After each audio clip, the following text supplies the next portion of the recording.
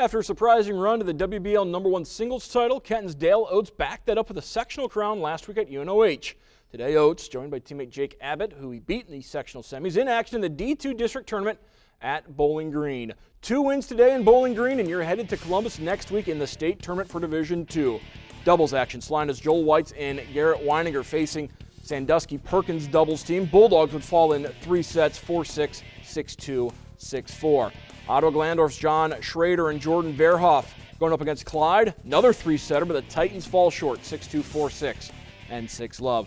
Shawnee's Ruthvik Avari and Dan Kessner take their first-round match against Perkins, but both of Shawnee's doubles teams would fall in the second round. Singles action now. Danworth's Brandon Amstutz against Shelby's Eric Gove. Amstutz would fall 6-4, 6-2. LCC Spencer Collins taking on Bucyrus's Mark Music.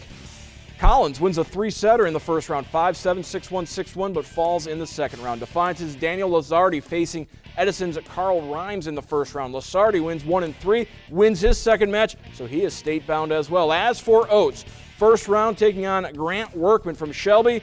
Oates wins 6-1, 6-2, and he wins his second round match as well, becoming the first ever Kenton tennis player to reach the state tournament. Of course, the district tournament concludes on Saturday with placing on the line for next weekend's state tournament.